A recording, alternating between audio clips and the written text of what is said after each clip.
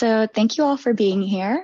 My name is Anisha Sharma, and I'm the Education Manager at Clean Air NC. And we are so happy to have you here with us.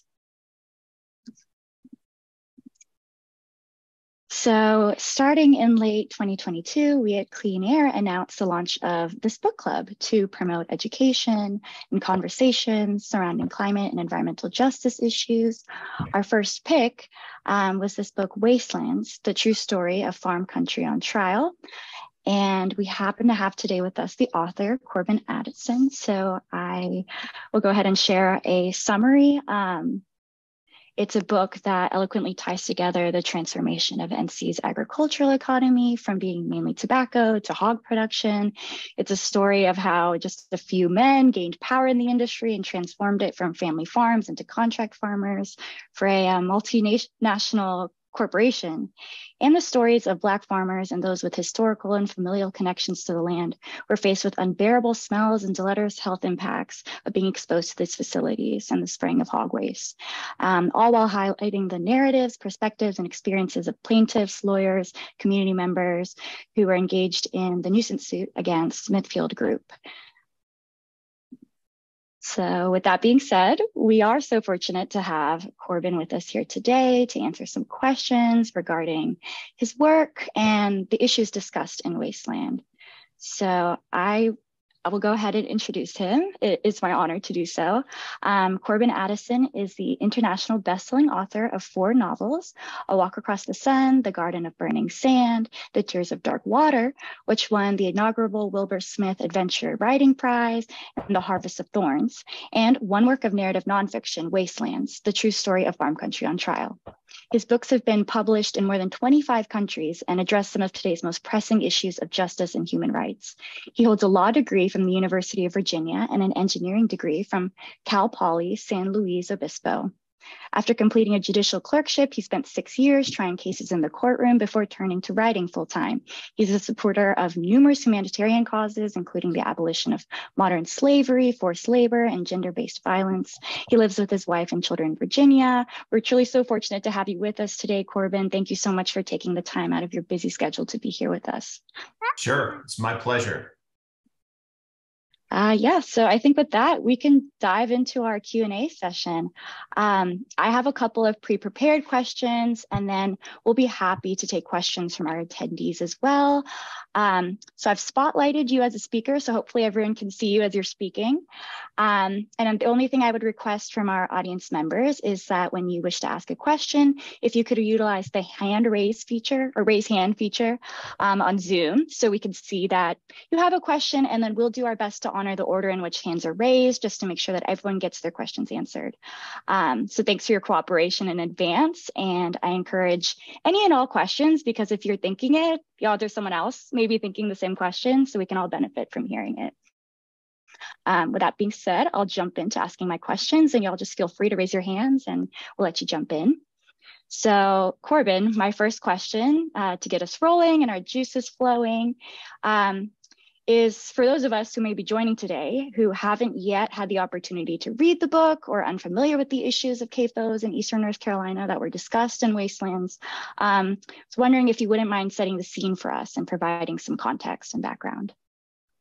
Yeah, so I had never actually been to Eastern North Carolina before I had occasion to go down there to do research on this book. I honestly just driven through or down the I-95 corridor. I live in Virginia. And so we never really had been east of I-95 except to the Outer Banks. There's a whole world in between I-95 and the coast. And it's a world that, frankly, even a lot of North Carolinians I've come to realize don't know much about. It is the old tobacco country, the world that King Tobacco built. And in about the 1950s and 60s, the economy changed. A lot of tobacco farmers were struggling to keep their family farms. And in stepped a young man at that point, Wendell Murphy, who had an idea to turn the hog industry, which had basically always been ancestrally just, small herds of hogs being raised for pork tenderloin, for, breakfast bacon, holiday ham. on the ground in people's backyards, and he did the same thing, and into a huge industrialized system. And the idea that he had really was to do for pigs what Don Tyson had already done 20 years before with the chicken industry. So supersize it. Americans love to supersize things. So that's what Wendell Murphy proceeded to do. And he basically was able to hand out contracts to a lot of these tobacco farmers, saying, look, if you'll take my pigs, if I give you some pigs to raise, and you raise them for, the 5 months it takes from their weaned date to the point where I can sell them to the slaughterhouse, I'll give you $1. This was in the late 1960s. I'll give you $1 per head. And that was, if you could turn over 3 lots of hogs in a year, for some farmers, that was, 15, 20,000 extra dollars, all for just keeping hogs, keeping them alive. Wendell said, we'll provide the feed, we'll provide the medicine, we'll pick them up, we'll drop them off. All you have to do is keep them alive. That seemed like a great deal for a lot of tobacco farmers. And, it was at the beginning. The challenge, of course, is that, Wendell, he was a classic American entrepreneur, and frankly, supersizing the hog industry at the same time many others were supersizing other industries. So his vision was, look, how can I make the most money possible for myself, and maybe, for the farmers, if that works out for me. And so he decided to put, take the hogs out of the pens, put them inside barns that he invented. These would be climate controlled barns. It would basically be self-supporting. The farmers wouldn't have to do much. The hogs would never see the sunlight. They would be trucked in and they would be fed from, these mechanized little, almost like nipples that come, they're metal, and they kind of hang down. The hogs can get their water, get their feed, and they'll just grow naturally so long as there isn't some bacteria or virus that gets into the herd. And then 5 months later, we'll pick them up, take them to the slaughterhouse. So that's kind of the way that the CAFO industry, and when I say CAFO, that's a concentrated animal feeding operation. It's just an acronym to shorten that. It's basically an industrial hog farm. So you've got now in Eastern North Carolina, you've got something like 9 million hogs centered mostly in 4 counties, Duplin County being the densest. 2 million hogs in just that one county alone. That's 35 animals per human being. And a lot of these farms have, upwards somewhere between 5 and 15,000 animals in the barns. So, from the outside looking in, from, above looking down, you don't see the animals. You really tend not to hear them either.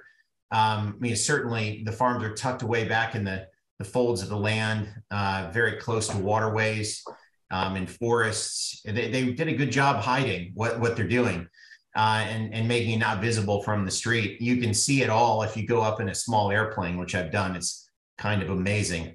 But, you can imagine the challenge of waste disposal. So, it's an unpleasant reality, but hogs, in order to produce, the bacon that most Americans love, hogs produce 5 times the waste of human beings. So if you have, a barn full of 1,000 hogs, that's the waste of a town of 5,000 humans. If you have, a farm with 10,000 hogs, suddenly you're dealing with, the waste every day of a town or a city of 50,000 people.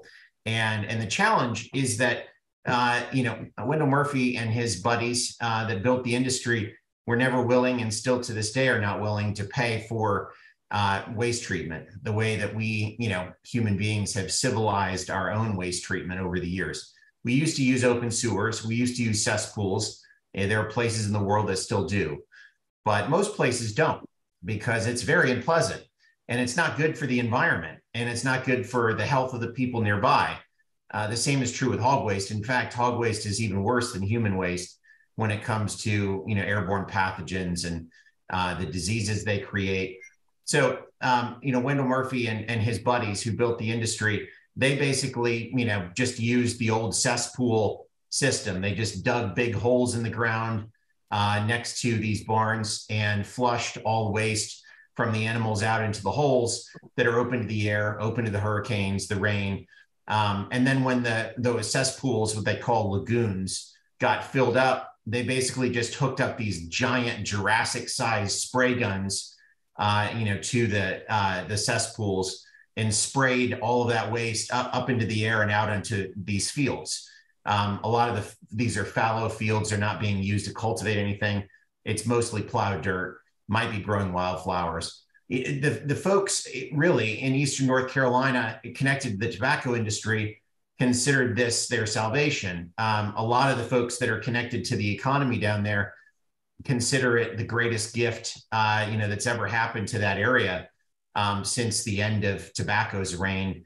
But there's a group of people that were never asked for their opinion and who have suffered greatly. And those are the neighbors of these hog operations. So it turns out that the industry put most of these CAFOs in areas that are dominated by lower income Black and brown North Carolinians, mostly Black folks who trace their ancestry on the land in many cases back, 50, 100, 150 years. Some of the stories from Eastern North Carolina that I put in the book are really profound. I mean, of these folks who live today on the land that their great grandfathers or grandfathers acquired after being emancipated from slavery. And this land is their heritage. It's the most important thing to them after their families. They have no interest in leaving. I mean, these communities have been around a long time. They're very tightly knit. And for them, it's an outdoor community. It's a rural community. Their churches are nearby. They have, before the hog industry started despoiling their land and water and air, they would do everything outside: birthday parties, weddings, funerals, church gatherings, potlucks. And then these giant spray guns went in and started spraying this hog waste up into the air around their homes and in their neighborhoods. And you can imagine what happened. I mean, not only was it unbelievably, really unbearably awful to smell, but it started causing all sorts of health effects, especially lung issues like asthma, hypertension, heart issues, depression, mood disorders. For a long time, nobody wanted to talk about it. And these folks were people who didn't have a lot of political clout, for obvious reasons, being poor and Black in the South. Even in the 1980s and 90s, they still did not have much in the way of political clout. They tried to raise what awareness they could in Raleigh among the politicians, but nobody wanted to deal with it. Even those who tried and, within the political sphere got shut down by the industry until it turns out that a couple of hog farmers wanted to build in the backyard of Pinehurst, which is one of America's iconic golf resorts and a place that, the folks in Raleigh, the poobahs and politicos really cared about. So suddenly they were willing to say, all right, well, we will basically draw a line in the sand, no more lagoons and spray fields going forward. But, they weren't willing to touch the ones that were already there. And by that point, there were more than 2,000 hog farms, industrial hog farms across Eastern North Carolina. So unfortunately, at this point, those farms are still there.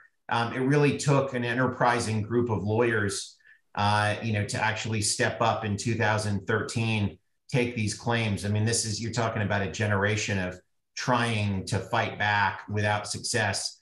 And finally, these lawyers stepped up and were able to bring, suit against Smithfield. Took 7 years. It was quite a war and got a lot of press, generated a firestorm and a backlash from the industry and frankly, from a lot of the folks down east connected to the industry. And I realize I've given you a very long answer to your initial question, but I figured I'd just sort of set the scene and then we can go from there. I think that was perfect. Thank you so much for that incredible response. I'm happy to continue asking my questions, but I'd also like to open the floor to those who may have some prepared questions. So feel free to raise your hands if anybody does. But my next one, I guess, was This book was created out of hundreds of hours of personal interviews. And I think you did an incredible job of weaving together individual moments from the lives of these community members, from their perspectives, and people who are engaged in the lawsuit. Could you explain what that process was like for collecting those stories and where you kind of started with that? Yeah, I mean, all of my books, have required a lot of research, even my novels. I mean, I'm somebody who wants to live the story before I tell it, whether it's, going to be a fictional narrative that I create based on, lots of interviews, or a true story. So I just spent a lot of time, in and around the communities down east. I spent a ton of time with the lawyers and their staff members. I mean, I went to Raleigh and spent time with legislators, went up in the air, with Rick Dove, who was supposed to be on a waterkeeper, in the Waterkeepers Alliance, where it was very supportive of my research. A number of NGOs were, I basically went wherever the story had gone. And by that point, thankfully, there had been 4 federal trials. There were 5 in total. I was able to go to the courtroom and see some of the 5th trial. And then, at that point, I was embedded really within the community of plaintiffs and plaintiffs' lawyers, through the end of the appeals process, which took about another year and a half. So it was definitely an extensive experience, and one that, basically I was on the road for 6 months of the year for the first year that I was working on it, which is, I have kids, and my wife at home, and, she's often done the single parent thing when I've been away. But this time was actually more extensive than any other book that I'd ever written, because I knew that it needed to be right. I also knew that the industry would be paying very close attention to what I wrote, and I wanted to make sure that I didn't get sued. So, I needed to make sure that everything I did would be bulletproof, accurate, and frankly, I knew from the get-go that writing a book about the hog industry, specifically about hog waste, was going to be a heavy lift to get anybody to read it. I mean, it's just not a subject that automatically triggers oh yeah, I want to read, put that on my nightstand kind of response. So, thankfully, because I'm a lawyer by training, I practiced before I started writing full time. I knew that I could create a drama around the litigation. The deeper I looked at the story, the more I realized that it was really an untold civil rights story. And I, back when I was a college student, I read A Civil Action by Jonathan Harr, which was another great true story of a big courtroom lawsuit. And I realized that, that was actually an inspiration for me to go to law school. I thought, if Jonathan Harr could write a book that felt like a novel, I'm a novelist, I can do the same with this story. So that was my goal from the beginning, is to write a book that would be as compelling to read as a novel, but would be 100% true. And again, ultimately pass muster with the lawyers for the industry, so that I wouldn't, get tagged with a lawsuit. Mm-hmm. Thank you. I see 2 questions that were posted in the chat. Terry, if you're able to have access to the mic and would like to share them, you're welcome to. Okay. Well, first I want to say how much I enjoyed this book. You're a great writer, and you told the story in a way that made it very, very understandable to non-legal people, and totally engaging. But at the end of the book, I had these 2 questions. One is, have the plaintiffs received their payouts? Sure. Yes. I mean, I have never seen a check, nor could I. That's one of the unfortunate thing about a settlement like this is typically big settlements are confidential. They are only not confidential when you deal with public entities. So, there's no Freedom of Information Act request that could get into, the details of the settlement. So the lawyers, while they were incredibly open about sharing their lives with me, their families, their homes, and of course, all the plaintiffs as well. I've never been able to, figure out how much the settlement was, but I do know that they received what payments were due to them.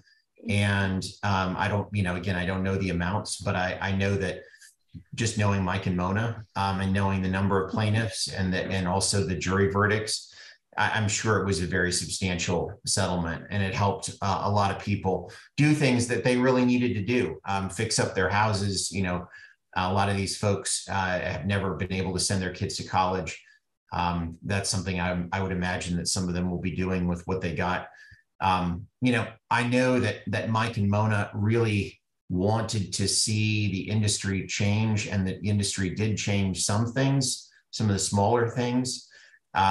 And frankly, it'd take too long to get into the details of that. But the big thing that the industry simply refuses to change, notwithstanding many, many years of admitting and knowing that it's a problem, is the legacy lagoon and spray field system. So that's, that would take a few $100 million for them to, replace that with some form of, decent civilized waste management. The technology's there. It's been studied by the state. They just refuse to pay for it. They'd much rather send the money to their investors or reinvest it in the business than, deal with all this sludge and gross stuff that they're, pumping out into the atmosphere, and which ultimately gets into the soil, gets into the rivers and streams. We know all of this. It's just one of those things that nobody wants to look at. So here, and this is sort of an aside, but in Charlottesville, Virginia, I went to UVA Law School. We're big UVA basketball fans, and I was at a game not long ago, and I see this in the football games too. Smithfield is a Virginia company, and they are a huge sponsor of UVA. And so, every single time I step foot in the UVA football or basketball arena, I see ads for Smithfield bacon, and it's fascinating because even the students, they'll wear these bacon heads, that I would imagine Smithfield has handed out. And I just want to get them all in a room and say, do you know how that bacon gets made? I know. It's a fascinating reality, right? Most people, and this is true for all of us, with all the things that we buy, that we wear, that we use in the world, for the most part, we have no idea where they come from. We have no idea what goes into them, how much, human and environmental abuse is, stitched into our clothing or is in the food that we're eating. And we wouldn't know that because the companies don't want us to know that. And that's why, for such a long time, the industry has been so good at keeping this hidden, keeping it under wraps. The nuisance suits really kind of broke it open and forced people to pay attention for the first time. But even with the nuisance suits, Smithfield can spend some millions to get nice advertising at UVA sporting events, and most people still don't know. So I'm hoping,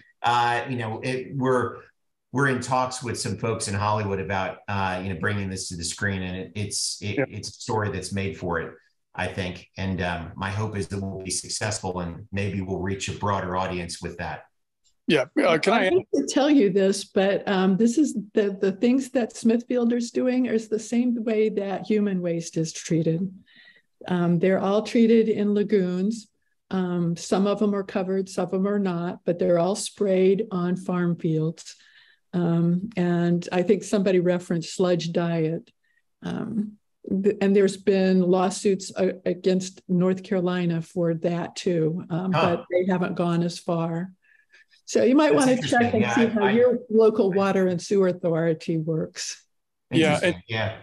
To add to that, Corban, and I didn't catch the name of the woman speaking, but the Environmental Working Group also has a comprehensive data set of all the turkey and chicken farms in North Carolina, most of which happen to be in Duplin and Robeson and those other counties. And they're also monitoring the waste that's going in that's been untreated. So it's not just the pork; it's the fowl, the turkeys and the chickens that we're putting on our tables as well. But it goes back to what you're saying about know the source of what you're buying, and that's very difficult, I think, for the average consumer. And I think that's a big hurdle we're having to overcome at this point as consumer. Yeah, it is. I mean, of course, as a lawyer, I look at any industry and think, it's foolhardy to expect that consumers are the ones that should be regulating an industry. I mean, regulators exist for that purpose. And we ought to simply have a regulatory regime that honors the humans and the environment, and that forces these companies to include in their, cost estimates, the actual human and environmental cost of their business model. But all too often, because of, political gamesmanship, and the protectionist kind of regulations and regulatory regimes, or even just the anti-regulatory attitudes of politicians, what we end up with is fairly toothless tiger in the regulator. And very often the regulators want jobs in the industries they regulate. And so the revolving door, produces a legal regime that doesn't hold these industries accountable and that keeps consumers in the dark. So, and I see this, it's not uniquely American, but, I've done work overseas. And one thing that I would say is that even China, which of course the Chinese own Smithfield now, but even China will not use lagoons and spray fields in its pork production. So there was actually a big article in Rolling Stone magazine in which the journalist hypothesized that China was using North Carolina like the developing world. Right. Which is true. Yeah, that was a great part of your book. That really opened my eyes. I mean, it's not like the Chinese are the friends of the environment in general, but the fact that they're actually doing a better job at cleaning up their hog waste than we are in North Carolina, that was just like beyond belief. Yeah, exactly. Depressing. I mean, having been to the State House and talked to the folks and, in the legislature who've been trying to work on this for a long time, it is difficult. It is a difficult political environment in North Carolina. I sympathize with you all. Yeah. Virginia is a little better. I mean, we've come a long way. I mean, we used to be just as hidebound, but we've made some strides. And politics is always dirty and messy, but it's particularly so these days in North Carolina for reasons that are kind of partisan, and we don't need to get into. But you probably know. So I want to, I saw before we got into that Terry, you had a part 2 to your question. So I just want to respect the order in which they're being asked. And then we can jump to Billy and June and Gail. Am I correct that other than the original plaintiffs, now under the Right to Farm bill, nobody else can bring any kind of suit against the pork industry? They can bring it against other farms, but not pork, right? Actually, all agricultural operations were included in the redefinition of nuisance. So yeah, they were actually trying to, protect the chicken farmers and the turkey farmers and the industries behind them just as much as they were trying to protect Smithfield. Look, I mean, it's not to say that there could never be a suit. But they did a darn good job of creating the kind of gauntlet that you pretty much can't survive. It would take a really unique legacy claim that somehow was not involved in the big North Carolina nuisance lawsuits. I don't see that kind of claim existing out there. So yeah, they basically effectively foreclosed future suits.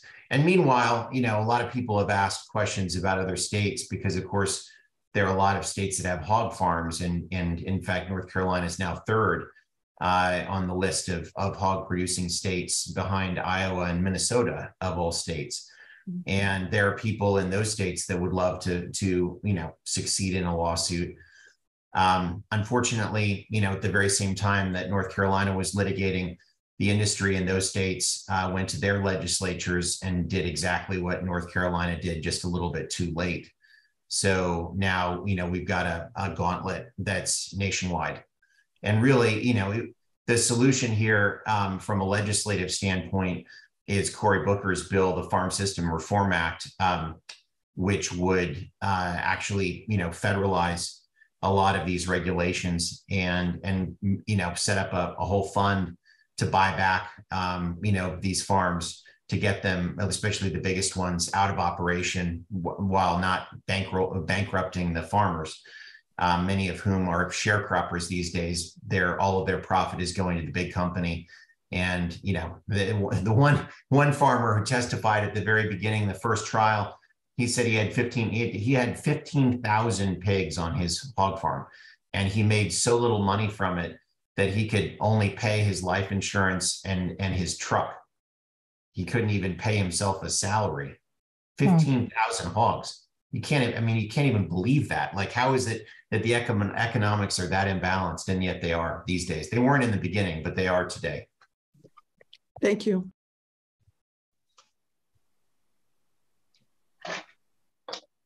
Wow. Our next person was Billy. Sure. Thanks, Anisha. So first of all, I completely agree. This book was phenomenal. It read just like a novel. And that's something that a few of us had talked about. It made it to the top of my gift giving list this year during the holiday season. But it was interesting. I was actually talking with someone from Eastern North Carolina who had lived through this throughout her childhood. And we ended up talking about the book and everything that I'd learned and this new take on it that she had never heard about. And she actually went back home and was talking to her family about it. And they kind of had this new perspective from a civil rights lens to the issue, for themselves and the other residents, but then also for the farmers who, as you just mentioned, are being really taken advantage of by the system. But that kind of, we talked very briefly about the political side. And there was one quote in the book that really kind of stuck with me. And it was, there's this theme throughout that the people in power really matter. The people that we elect really matter. The lawyers matter, all of these individuals. And you said it was a single night with a single vote. And that stuck with me so much because as we are going through the gerrymandering cases and as we have a lot going on within our political system in North Carolina, as the author, when this was published, what was your hope for readers to do with your book so that it didn't come down to a single night, a single vote in that capacity, because it was ultimately a lot of individual decisions that led to that being the case?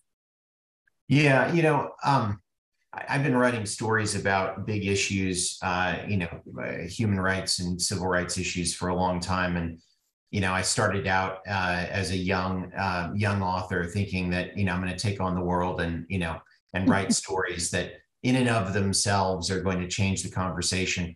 I've come down off of that high horse and recognized that the very best that I can do is offer the world truth through story, which I think is, maybe the most powerful form of human communication that exists. I mean, it really does transcend all the barriers that divide us and bring us together in a unique way. And stories can foster empathy. They can create understanding that didn't exist before.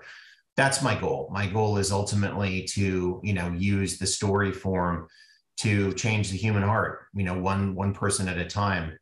And then what people do with it, what's cool is that empathy is the seedbed of all meaningful action in the world and activism, because we act out of that desire to better the world for ourselves, for our kids, but also for our neighbors and our loved ones, for even strangers. There's always something that can be done. But at this, as you point out, and as I mentioned before, there are some structural barriers to, getting an industry that has billions of dollars and basically owns the legislature to change, the way it does business.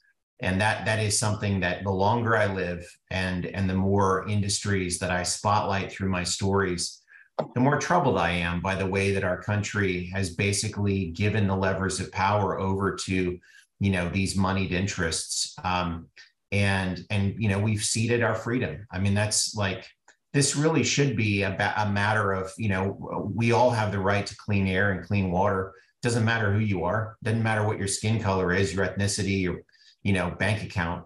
We all have those rights. So how in the world is it that our politicians can allow an industry to despoil the air and the water and even make people sick. And this is, this is just one industry among many, many, many industries that are protected by politicians who, they aren't doing anything obviously illegal. It's just that our system allows them to act in the interest of these giant corporations instead of in the interest of their people. And so my hope, obviously as a storyteller, is to shine a light on something people want to keep hidden, and hope that, the folks who read it, and, if I'm successful in bringing this to the screen, the folks who see it, take another look as consumers at, the pork they buy.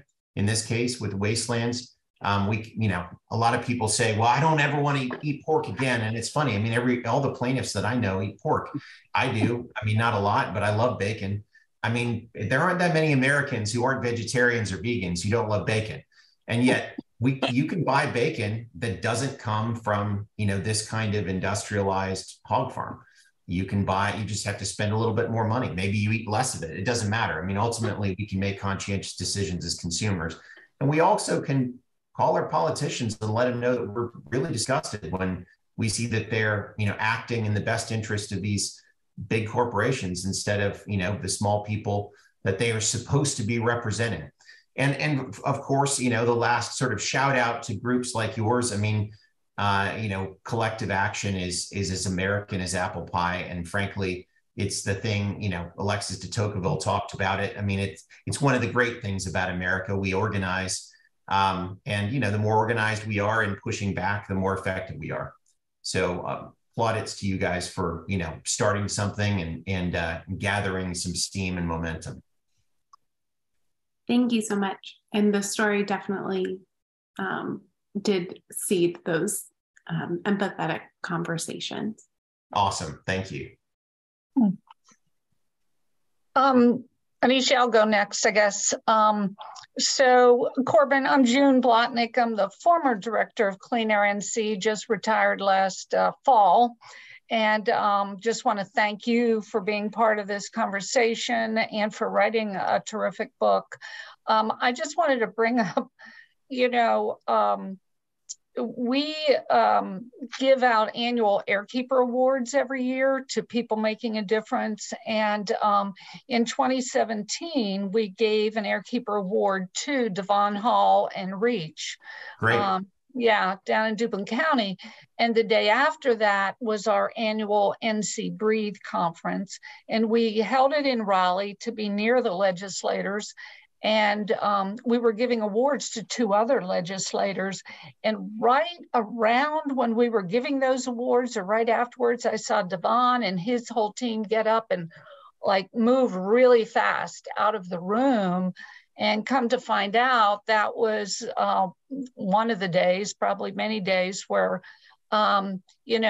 Jimmy Dixon was doing his thing across the street. And so they had heard something. They got the call, whether it was from Mona or somebody else, to get over there. And, it was just reading that chapter about, that whole month of March and April in 2017. It just brought it all back to me. We weren't super involved in CAFOs at that time, but we wanted to hold them up. And then, the last few years gotten much more involved, but you really did paint such a powerful picture of injustice. And for those of us and who were around, during those days, it really, brings up the feelings of anxiety, on Devon's face, and the urgency to get over there. What's going on now? It's like living in a continual crisis world, these families. But I really wanted to thank you, and I really hope it does make it into the movies, because what you've done now is given a national voice, right? Whereas before we didn't have that. So thank you.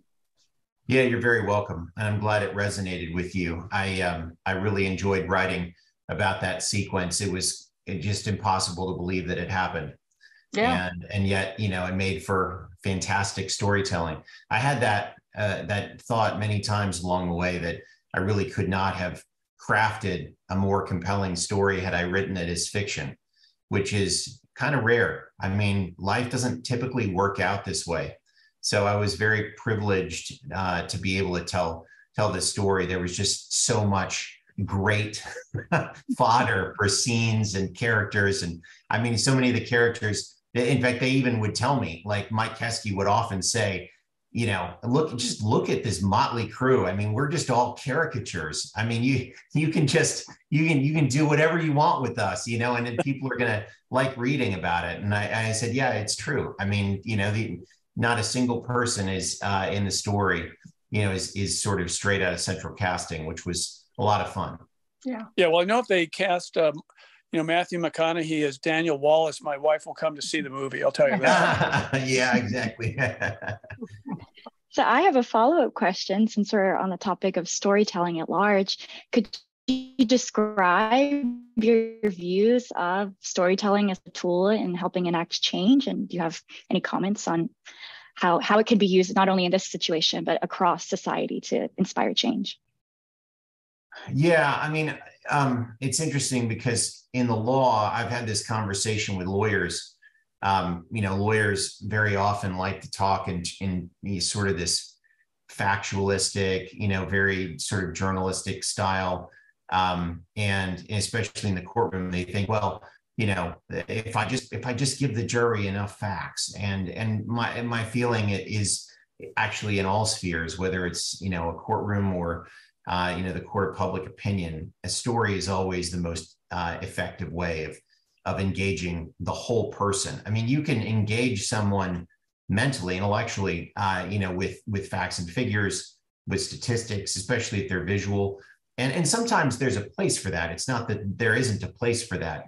But as far as I'm concerned, like, unless you can appeal to the human heart, it's going to be really hard to convince people to, you know, consider changing their mind, consider living differently. And when you're bringing, you know, challenging subjects to people and asking them to rethink their own behaviors, yeah, they need to somehow connect with other humans. They need to understand that this matters more than just, hey, you know, you are telling me that what I am doing is bad. Like that's never an easy sell.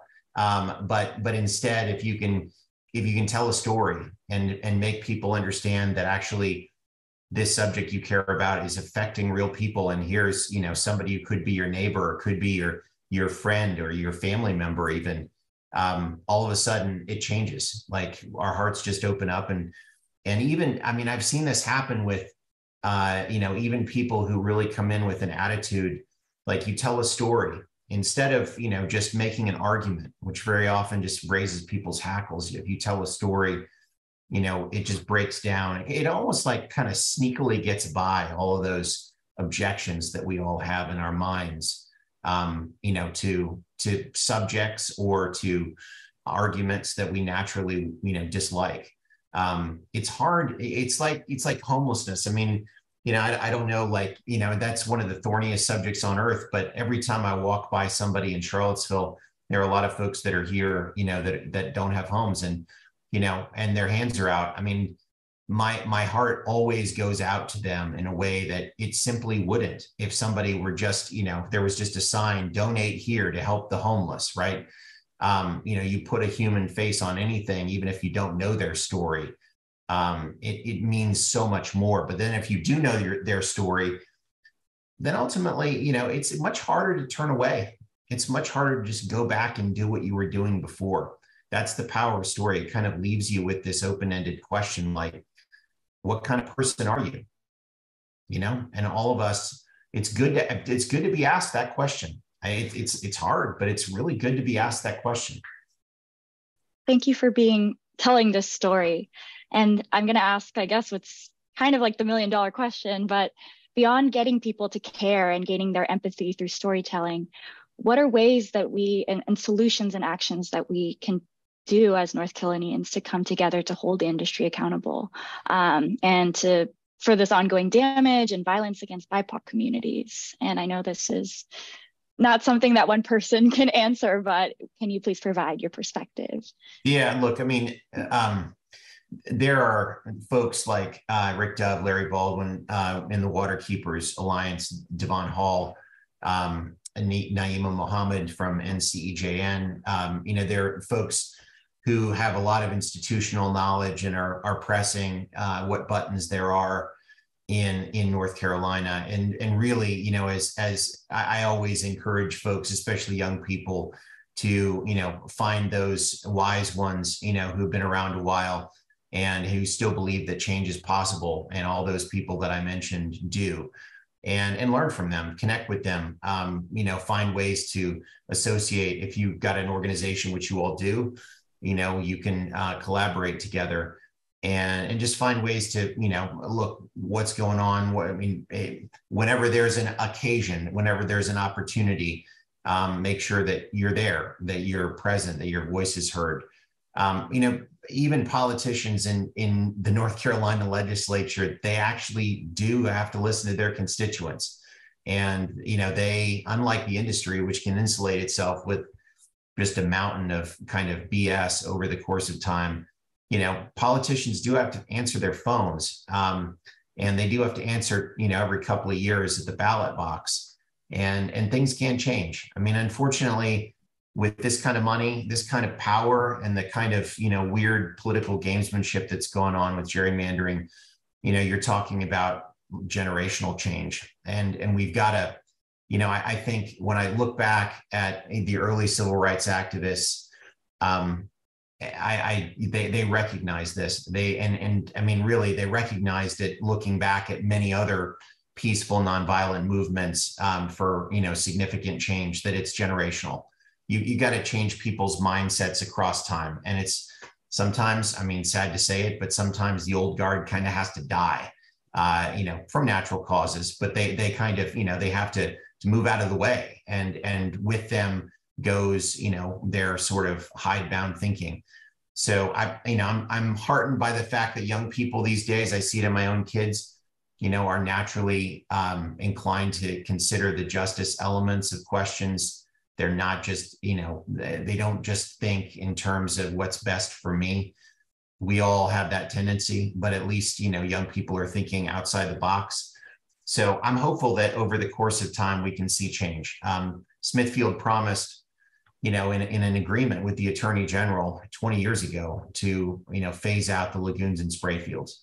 They were going to study it and they were going to develop a technology, and then they were going to deploy the technology. They found ways, as industry does, to torpedo their own process so that they, while they found the technology, they never had to implement it.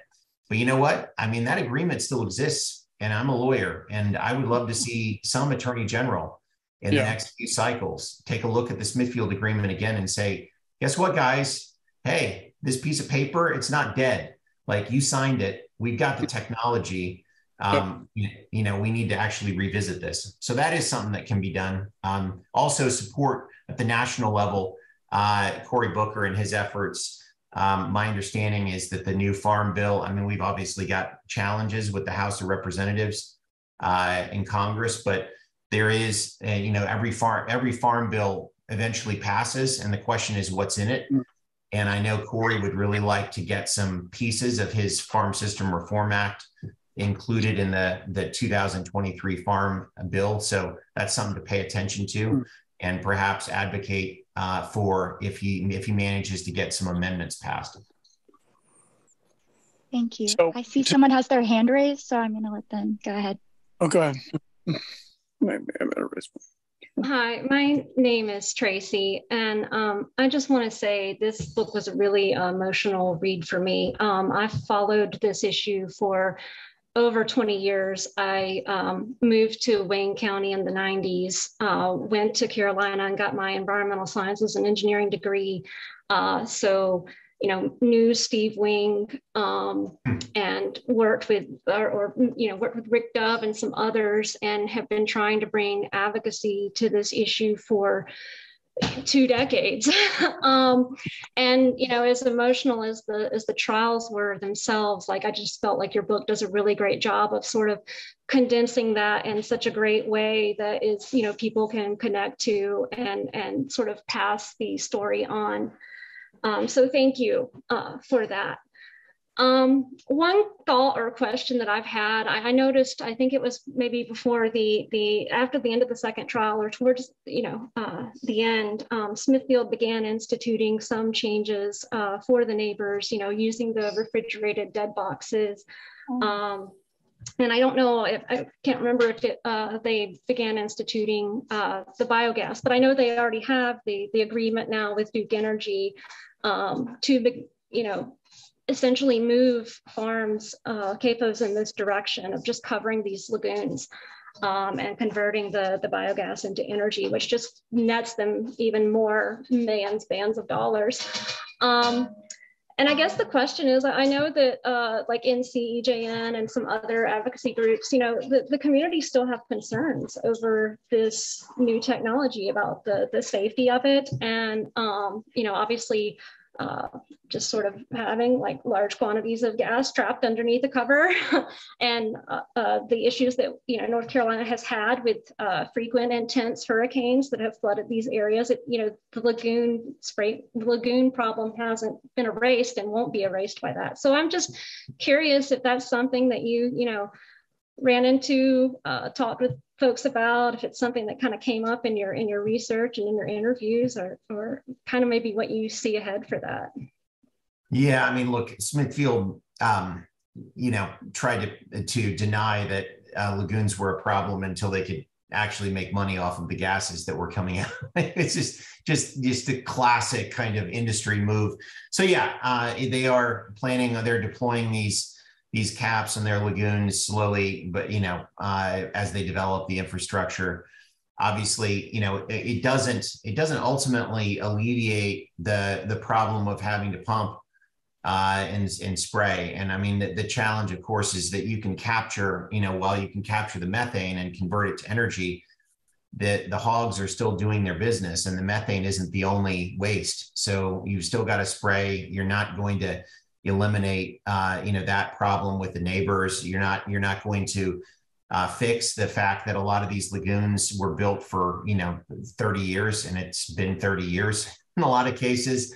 And so the kind of unspoken danger that nobody wants to deal with is the fact that a lot of these lagoons, the linings, if they have linings, in some cases just a clay lining, are breaking down. And so you're having these highly toxic chemicals leaching into the groundwater, and you just don't want to have to deal with that with thousands of these things across eastern North Carolina and the floodplains.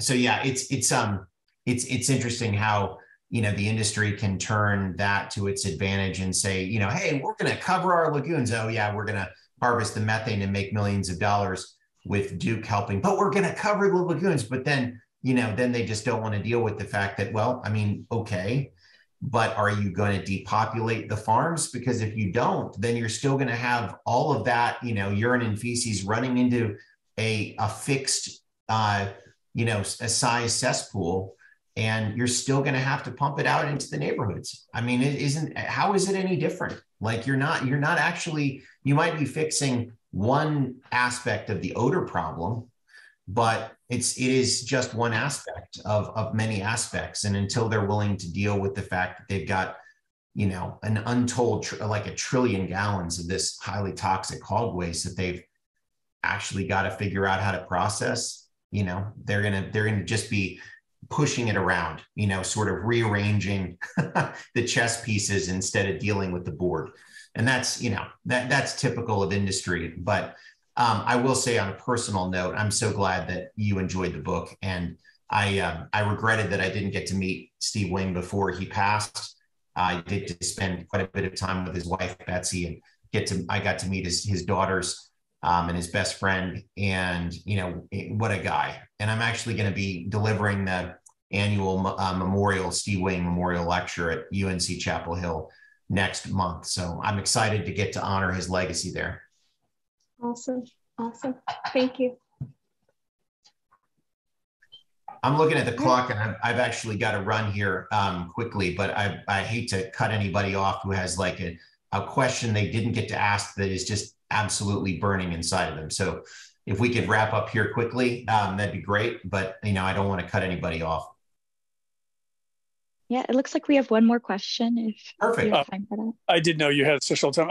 I was thinking that this is like a super fun site cleanup moment. I mean, there are companies like Geosyntec out there that actually go out and they do risk analysis. They do a whole environmental analysis of situations like these massive agribusiness hog farms. I mean, has there been talk of using Superfund money to help clean up any of this? Yeah, I don't know. That's a very good question. You know, I'm as a storyteller, I obviously, you know, had a kind of contained time frame that I was working with in bringing the story to life. And I've gotten, obviously, as I've been talking about it, I've been informed about, you know, new developments since the story closed, at least the story I told. But I'm not aware of that. I would love to see it happen. I mean, look, I think one thing that if I learned anything from writing this book, it's that there is a tremendous amount of human ingenuity out there to solve problems like this. And it really does just take getting the right people together and finding a way to fund it. I mean, Tom Butler, who's a hero of mine, he's the hog farmer who testified in all 5 trials at great exposure to himself, and who's basically spent every dollar he could, you know, beg and borrow, and, you know, what he had personally in order to, you know, solve the problem on his own hog farm while continuing to run it. And, you know, so I just, Tom is just a great example of, yeah, you know what, if you've got the will and you find, you know, the right group of people, you can get a lot of cool stuff done. So I'm hopeful. I'm an optimist. I don't look at this, you know, even though it's been a generation and, you know, the changes have been modest, the industry is enormously powerful, has a lot of money. I don't look at it, you know, and say, you know, all hope is lost by any means. I do think, though, that the future is going to require new ingenuity, new technology, young blood, and a lot of patience, and pushing the right buttons over the course of time to affect change. Yeah, I agree. That's where a movie comes in handy, because that'll really get the message out. I couldn't agree more. I used to help people. Thank you so much. Write screenplays, so I know. Oh, fun. Thank you. It looks like Larry's got his hand up, wants to say something. Yeah. Yeah. Hey, Corban, I just wanted to say, hey, good. I know you got to run, but just wanted to say, hey, it's good to see you. Good to see this many people interested in what's going on with the book. So before you ran off, I just wanted to say, hey, and sorry, Rick is sorry he couldn't be here tonight. He's got some things going on with his wife. Sure. No, I understand, but thanks for showing up. Look, I mean, just in closing, I just want to say thanks to everybody, you know, for coming out, for reading the book. If you haven't, I hope you will and enjoy it. Please reach out to me via my website. I always respond quickly if you've got any questions or follow-ups. Yeah, I'm delighted to be able to do this. And if there are other events that, you know, you want to let me know about, I mean, I'm down in North Carolina off and on, and plan to continue to be. So, you know, I certainly won't be a stranger. Just keep me apprised of anything you think that I should know. Thank you, Corban. Absolutely. Thanks, Corban. Yeah, sure. Thanks a lot. You all take care. Have a great evening. Thank you.